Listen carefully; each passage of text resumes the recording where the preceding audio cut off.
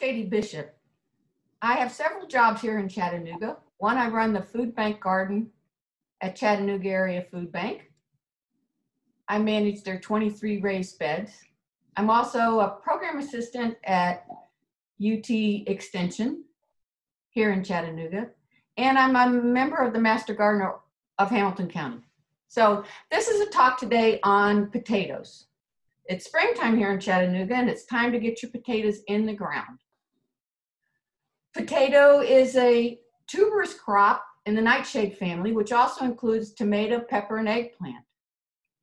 Potatoes like a well-drained, loose soil, full sun, but they'll grow in just about anything. You plant a seed potato in the early spring, and then you harvest when the plant starts to die off, usually about 85 days. And from one plant, you can get about 7 or 8 potatoes. Potatoes are in the nightshade family, along with tomatoes and eggplants. And this is a picture of 2 different tomato types. If you talk about a tomato leaf, you'll get a regular tomato leaf, like on this Rutgers, and then Brandywines have a potato leaf. So this, if somebody talks about a tomato with a potato leaf, this is what this shows. So the bottom picture there, the Brandywine, is a potato leaf. When you buy your potatoes, you usually should get them from a hardware store. The regular potatoes in a grocery store may be sprayed with a suppressant, and this is to keep them from sprouting in the grocery store with the light. So this was from Ace Hardware. It's a 5-pound bag of potatoes. You look inside, some of them have already started to sprout. There were about 20 potatoes in this bag, and you want to check for any of them that feel real mushy. Obviously, just throw those out. To get your potatoes ready to plant, you need to generally cut them. You only want 2 or 3 eyes on each piece of potato. Cut them with a sharp knife, not a serrated. A serrated knife will leave the edges of the potato that you cut kind of jagged, and this will allow for more bacteria to come into the potato when you're trying to harden it off. You don't want to have too many eyes or plant such a large potato. If you have too many eyes on it, then the plant itself will become too bushy. You want to force the plant to produce more potatoes and not just necessarily live off of the seed potato. So you'll see most of these in here have been cut, and some of them have 3 eyes, some may have 4, but generally you try to get 2 or 3 eyes on it. If your potato is small, golf ball size, or just a little bit bigger, there's really no need to cut that one at all. You need enough of the seed potato to support the plant itself. Because just like any other seed, this is where the smaller plant gets all its nutrients from until you can get enough leaves on the plant to have photosynthesis and support the plant that way. So this is no different than any other seed, like if you put in an okra seed. The little seed itself has all the nutrients the plant needs until it gets its true leaves, as opposed to the seed leaves. So after you cut your potatoes, you let them sort of harden off for 2 or 3 days. This is just on a shelf in the food bank greenhouse, but you can set them any place that gets enough air circulation in a cool place out of the sun. And this is just on a lower shelf. You could put them in your garage or in just a dark area. You obviously don't want a lot of sunlight on them because that will just encourage more of the sprouting. So at this point, you don't really want really big sprouts on them. You just want to let them harden off a little. And you do this so they just don't rot directly into the ground when you put them in there. So chitting, C-H-I-T, means to encourage the seed potato to sprout before it's planted. So you'll see that top one there has one sprout that's really going. Now you find this sometime in your potatoes that you get in the store too, and those would probably be okay to sprout. Obviously they have not been sprayed. You could probably find organic potatoes that haven't been sprayed, but a lot of your potatoes will not sprout if they've been sprayed. And you also see where they turn a little dark and brown. That's fine too. That's just the potato starch doing that. And those are fine to plant. As long as they're not real soft and mushy, they're good to go. So you can see a nice sprout on that one. And then right next to it, there's just a little tiny sprout. But it's perfectly fine if they turn black or brown or a very dark yellow. That's exactly what you need. And once they do this, they're fine to sit there a good week or so. So you don't have to worry about getting them right in the ground right then and there. You're going to dig a trench at least 8 inches deep. It's harder to do in raised beds like what we have at the food bank. If you're doing directly in ground, you can probably dig a little deeper trench to it, but you need it at least 8 inches deep, and put the potatoes in, sprout in up 12 inches apart, and then you can cover that with at least 6 inches of soil. Now, if you're in ground, you can obviously dig a deeper trench, and that way it'll allow you later on, we'll talk about how to hill that in. So at least 12 inches apart. I wouldn't try to crowd it too much. Like any other your vegetables and your annual plants, if you crowd them, you really don't get it as big as crop. A lot of these vegetables will only grow to the size of your container. So if you crowd them up and your plants get too crowded, then you get a smaller harvest. So this is the bed here. This is a 4x8 bed. So the trenches down the side, I put potatoes every 12 inches, and then I just put a couple of them in between down the middle. Now you can see the row down the middle will not have enough soil to cover them over, except for probably one time. The trenches on the side, I was able to pack the soil up underneath the edges. So in a raised bed, it's very hard to hill them in except for one time. Obviously, you ran out of soil. So when the plants get to be about 12 inches tall, you can cover them halfway up with soil. Now, I generally judge that probably by the length of your hand. So when the plant's about elbow to hand high, then you can cover them halfway up. And just hold the leaves up. You don't have to trim off all the leaves and everything. Just hold the leaves up and pile the soil up around the base of the plant. If you have a container that's big enough, or if you're in ground, once the plant again is 12 inches tall, you can kind of hold up all the leaves and then hill up more soil halfway up. You can continue to do this as long as you have soil to do it, and as long as your container is big enough to do that. That's why people do this, like with tires or any of your other things. As long as you can keep adding another area to put more soil, then that's fine to do that.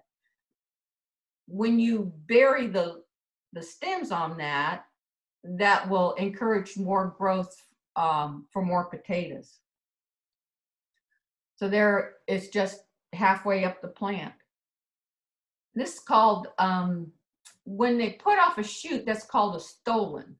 So the stolons from the shoot is where the potatoes will form. You want to water 1 to 2 inches a week, and then use a fertilizer that's a 5-10-10 or an 8-24-24. And this is more beneficial for the potato growth itself. If you use something with a higher nitrogen number, that's the first number, you'll get more of a bushy plant. You want to encourage not so much the bushy plant part, you want to encourage the growth itself. So you fertilize about 2 weeks after you plant them.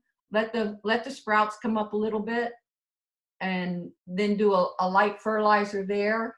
And then you want to fertilize them later on in the growing season. And then you can do maybe a little bit heavier fertilizer at that point. The potato really does have a pretty little flower on it.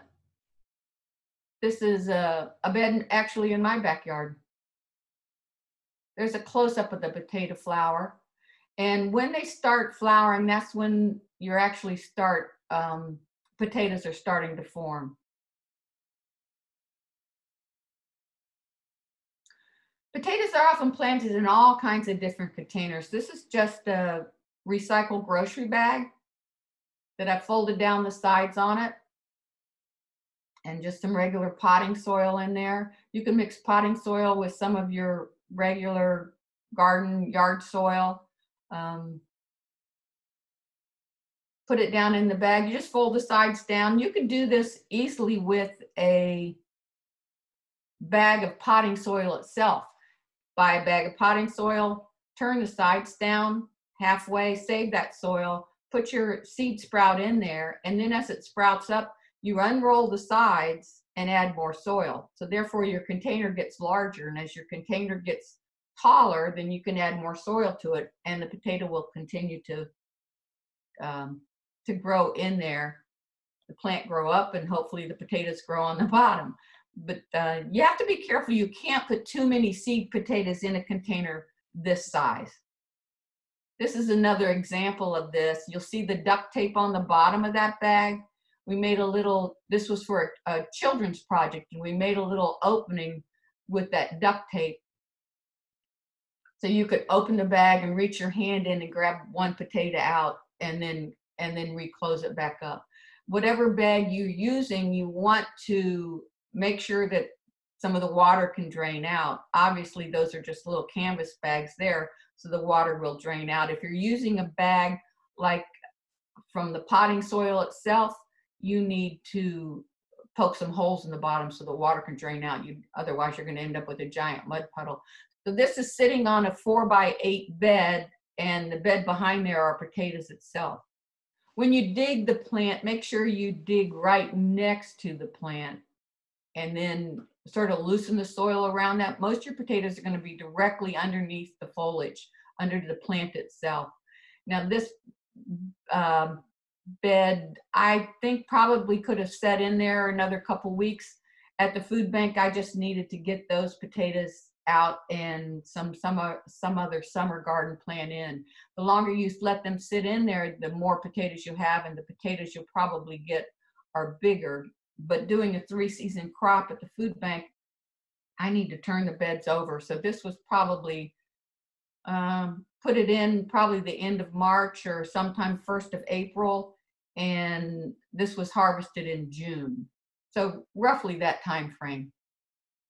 But you need to be careful about digging too close to the bed. Loosen the soil, kind of dig up near it, and then that way maybe you can get your shovel underneath it, or if the soil's soft enough, your hands underneath it, and gently pull the plant at the same time.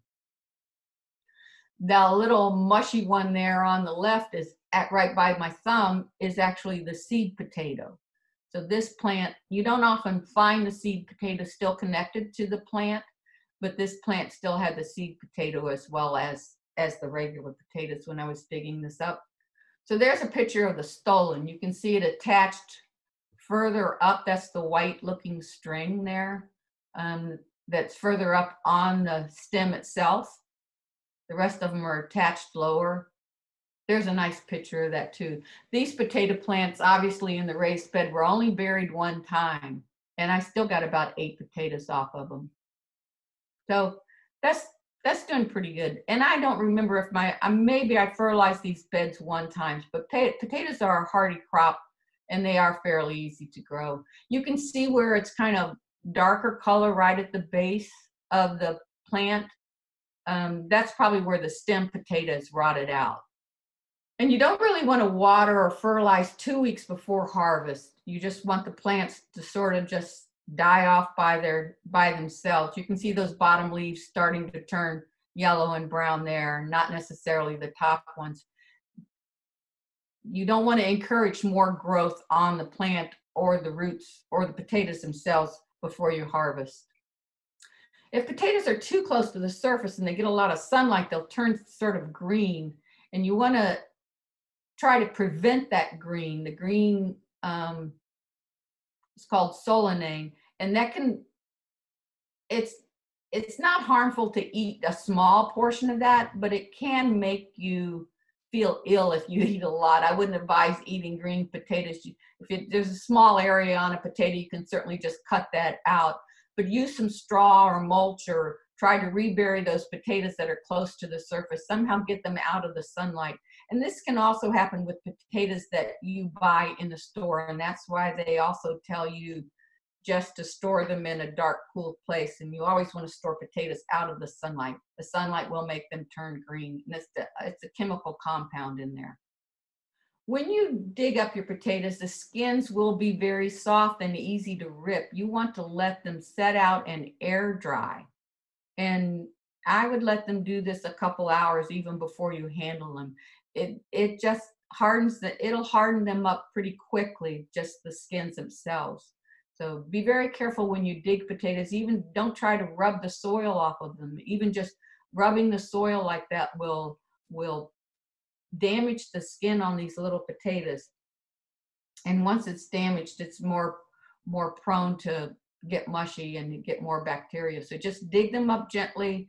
Don't try to handle them or brush them off or clean them off or wash them or anything else. Just let them air dry.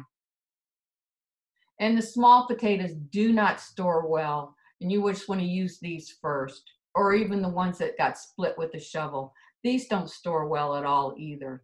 So use the smaller ones or ones that happen to get damaged during harvest. Use those right away. Don't try to store those at all. That's the end of this slideshow. If you like this, I just want you to remember that you can go to the Master Gardener Hamilton County webpage, and we will be having more gardening vegetables on there. And if you have any questions, you can certainly contact me at the food bank or through UT Extension. Thank you very much.